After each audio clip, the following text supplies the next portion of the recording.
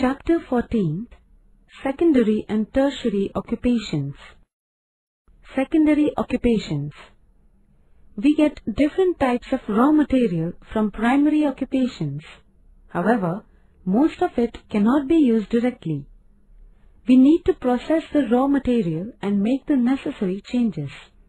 The occupations that process raw materials and produce new materials are called secondary occupations.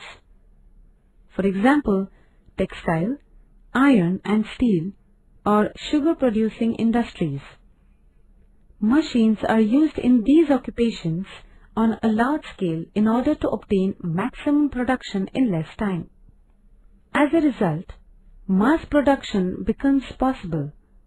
It provides employment to people and it helps in economic development of the country. Factors that influence the location of industries.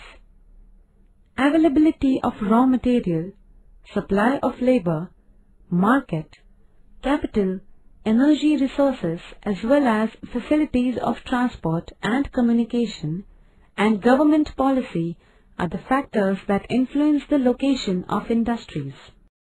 Iron and steel industry. Iron and steel are required for the production of machinery for various industries, means of transport, defense equipment, etc. Hence, iron and steel industry has unparalleled importance in industrialization. For iron-steel industry, iron ore, coal, lime, and manganese are required. These minerals are heavy and hence their transportation is expensive. Therefore, this industry is found in the areas producing coal or iron ore. The Chota Nagpur Plateau has large-scale reservoirs of iron ore and coal. Hence, the iron-steel industry has developed in this area.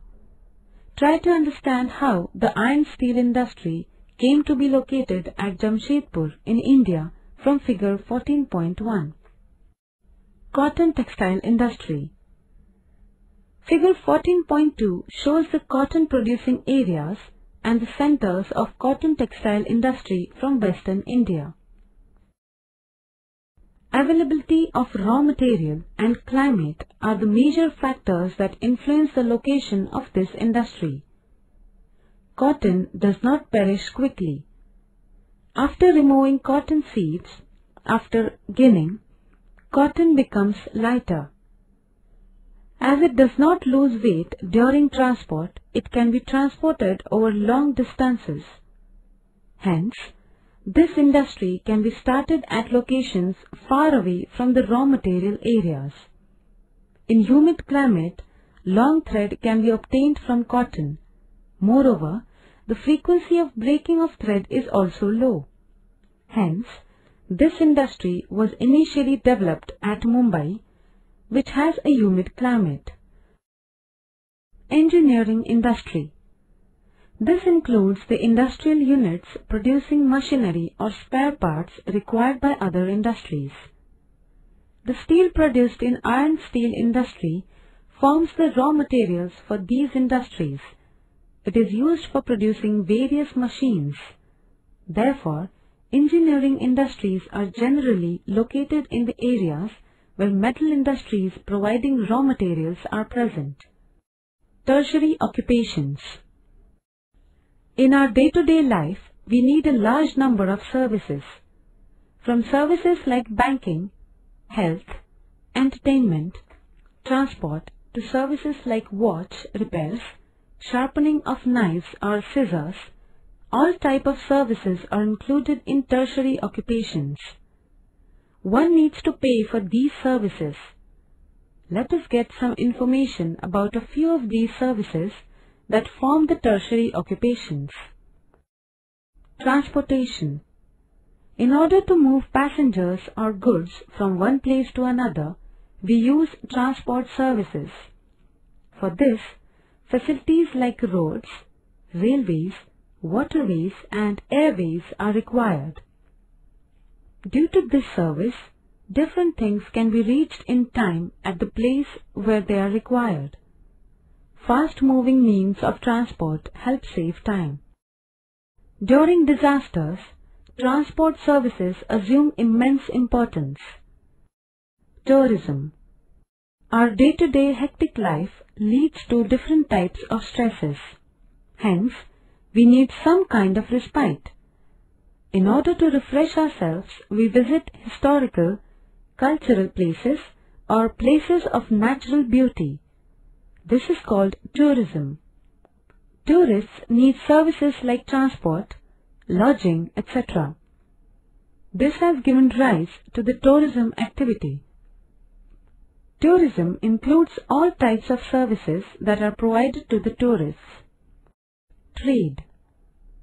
The occupation through which the goods produced by producers reach the consumers is called trade. Trading ensures that the producer gets a price for his production and the consumer is able to purchase the necessary items by paying for them. Trade is carried on various levels such as local, national, that is within the country, or international. Trade contributes to the economic development of a country. Besides the services mentioned above, society needs many types of services. Lawyers, doctors, teachers, managerial experts provide services to us. All these services are included in tertiary occupations. The importance of tertiary occupations is increasing in Indian economy. Adverse effects of secondary and tertiary occupations. Industries and various means of transport give rise to problems of pollution of air, water and noise. The proportion of gases like carbon dioxide, carbon monoxide, chlorofluorocarbon, etc. in the air is increasing. It has adverse effects on human life. The noise created by machines in the factories and by the means of transport leads to noise pollution. This leads to problems like deafening and psychological disorders. The effluents released from industrial units, sewage from big cities, oil spills from ships lead to water pollution. This endangers the aquatic life. In order to reduce the levels of pollution, various measures are now being made obligatory for major cities and industries.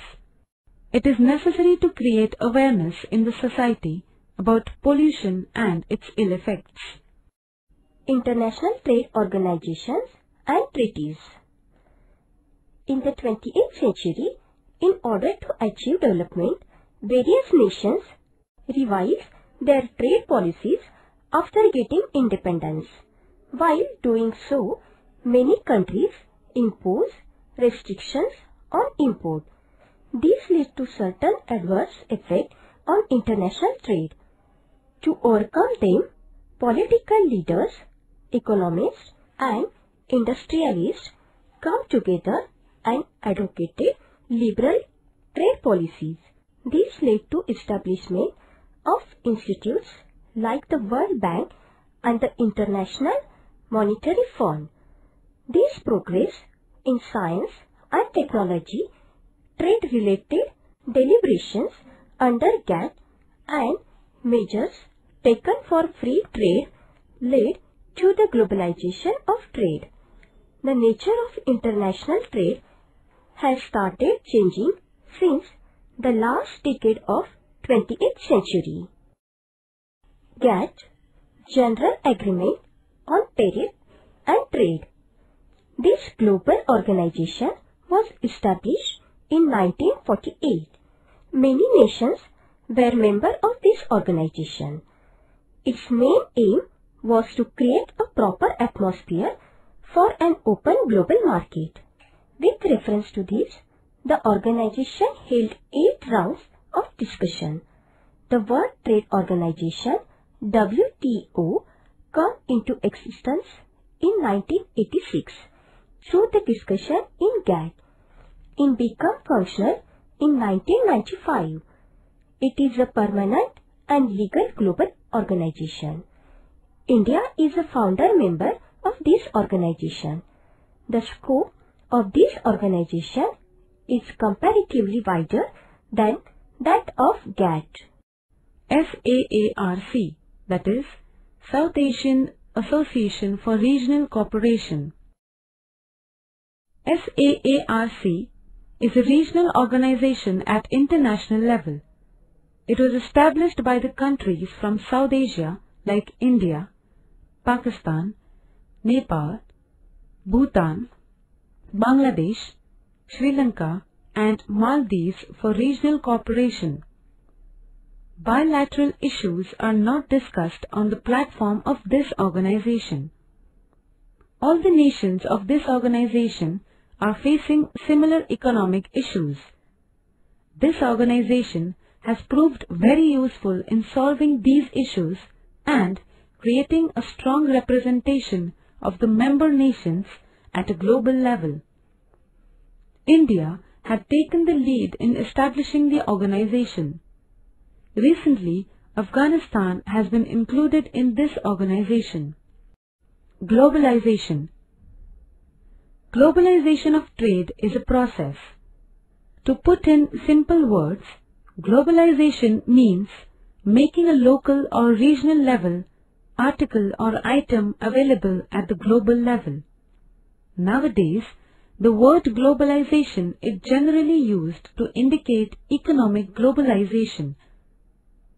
Through the process of globalization, international trade is becoming wider and more open. Different nations have started bringing their economies in tune with the economies of other nations. This has led to an increase in the trade. Foreign direct investments, flow of capital, migration of people and spread of technology.